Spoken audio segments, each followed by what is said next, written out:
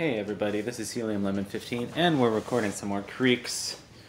That is to say, post-commentating, but that's okay because that's kind of par for the course when it comes to puzzle games. Anyway, what do we got going on here? He's still going like, oh, is this the right book? No. Is this the right book? I'm gonna go look for it. And then, Mr. Nutty Professor guy realizes like, hey, there's a person here. And he's a good guy. He's gonna help us. Also, today is Halloween.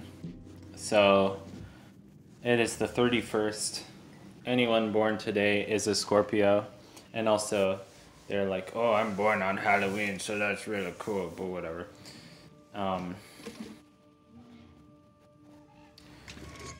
And it's kind of weird because Halloween being on a Sunday and all that, I don't know if most people have celebrated it already, like on Friday or Saturday or Schmo Day. Oh no. Okay. So this is another puzzle involving some stained glass malarkey. Because clearly everything is malarkey. And, yeah. So we have one jellyfish, 2 dogs, 3 lamps, and 1 switch. And the switch is our ticket to the end because the switch will turn that dog into a desk and allow us to get past him. Turn that dog into a desk. This game sounds very strange when you actually try to verbalize what is happening. Verbalize the situation.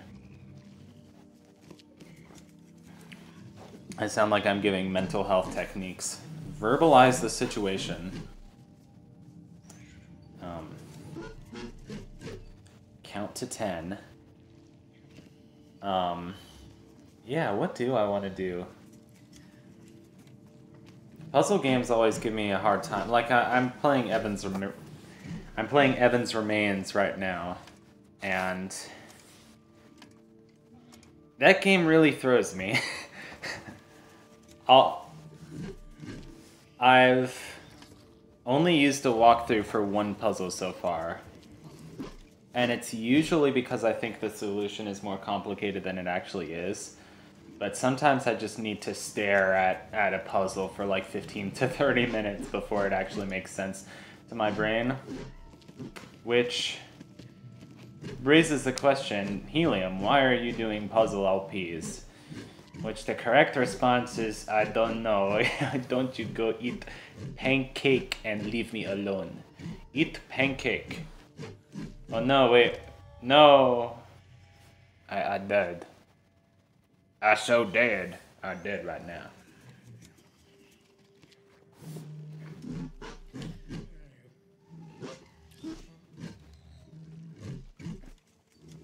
Ruff, ruff, ruff, ruff. Sounds like a Labrador.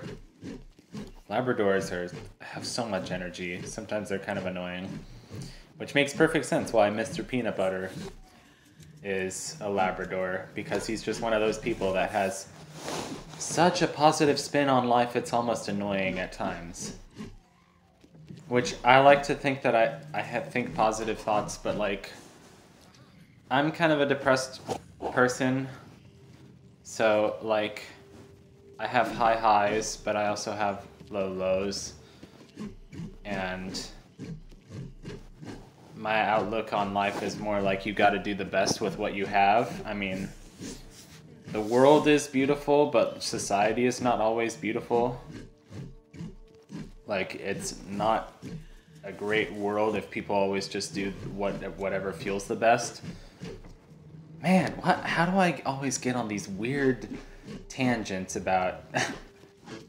Anyway, I don't know. Anyway, it's just weird because I was telling... This just kind of came up, and I still kind of almost regret saying this, but like I told my friend at camp the past summer that I didn't think I would ever have kids because that I thought, I don't know. I said, "Oh, life is pain," and I couldn't bear like bringing that upon somebody else. And she was like, "Well, that's depressing."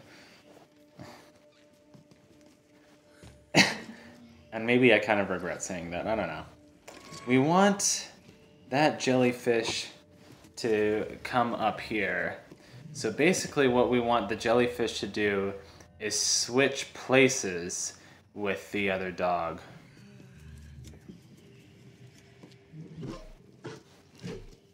But I don't remember how to do that. It's kind of dangerous navigating around there. And I feel like you're seeing the first part of this puzzle over and over again because I haven't edited this video down yet, but that's what you get. And don't get upset. I remember we used to say that in 2nd grade. It was like, or 1st grade or whatever it was. You get what you get and you don't get upset. Maybe it was Bible school. No, I don't know. It was probably 2nd or 3rd grade. And all the kids, we used to say, Sega.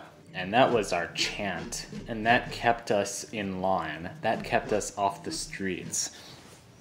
It kept us from sniffing chalk and going to town and listening to the bad music like the Animals. Clearly, the Animals filled our heads with sexual ideas.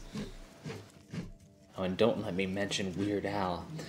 Clearly, I'm kidding about all this, but I don't think a lot of people share my sense of humor. I just kind of say random things and expect people to laugh at them, and maybe my sense of humor is very shaped by Homestar Runner and stuff like that. But like the stuff that I say makes even less sense than Homestar Runner because that's usually, I don't know. I don't know. That's not necessarily true. You were gonna die. What are you doing? Don't be an idiota.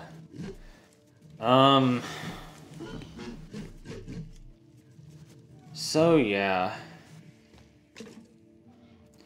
Yeah, the question is like, do I want to change up the games that I'm doing on this channel for a little bit? I haven't exactly had the most time to record, but I don't know. I'm also not really at home, so I don't think of it as like a recording time, but I also think of it as like plenty of time to play video games and goof off, because I'm basically on a vacation, and like once I get back home, I'm probably gonna go back to being pretty busy and applying for master's programs, and my dad helping me with that, which is real. Let's admit it. That's real. That's how it is. Here we go. We get the jellyfish to go around. We get the dog to chase me. It's not that hard. And then that way the jellyfish will be... Ugh, I need to go to bed soon because I'm on a farm and I need to wake up early tomorrow morning to feed the dogs. But I like staying up because I was trying to beat the next level on Evan's Remains. I don't know. Or, you know, listen to some hip music like Lemon Demon. I don't know. Is Lemon Demon hip? I guess in the right circles it is. Hip to the Java Bean. And, yeah, tomorrow is actually Day of the Dead, which is so funny because I've been thinking about Grim Fandango a lot lately.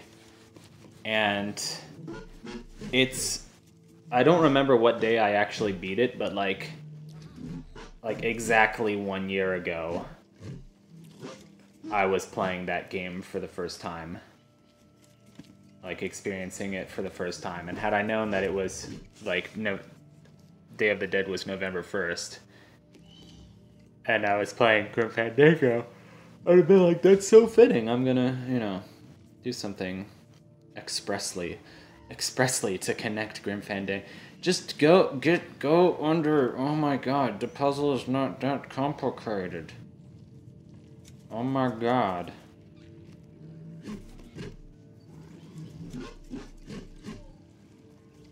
Yes, that's all you're supposed to do. And you don't have to turn off the light. I guess you could. No, you want to keep the light on. I don't know why I turned off the light. Stupid. Stupid idiot. M for Mario? No, W for Waluigi. Heh. Goes into a woman's restroom because it's W for Waluigi. Man.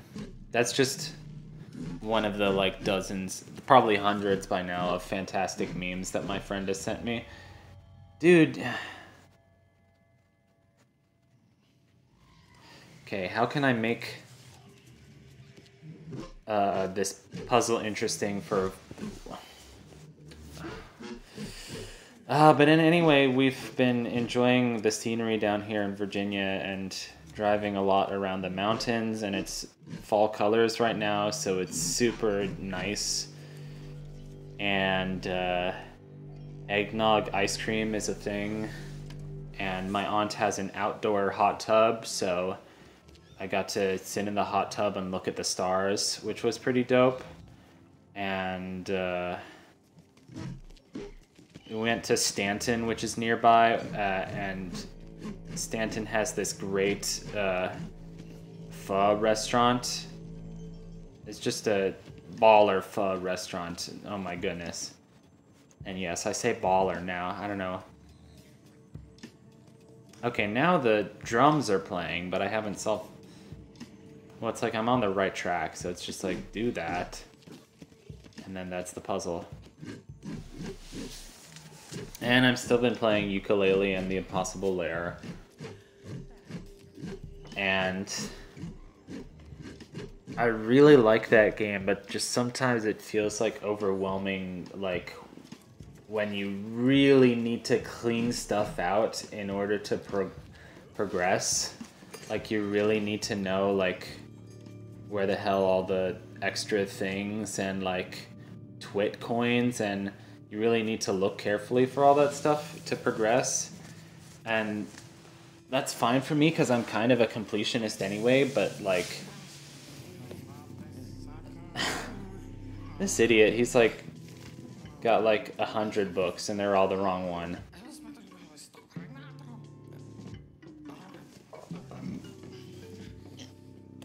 I don't know if I mentioned this, but that music is made out of an egg slicer. He's plucking an egg slicer like a harp. It's pretty fantastic. Anyway, I'm about to say goodnight, and I hope you enjoyed this highly edutational episode of Creaks. So take care and see you in the next one.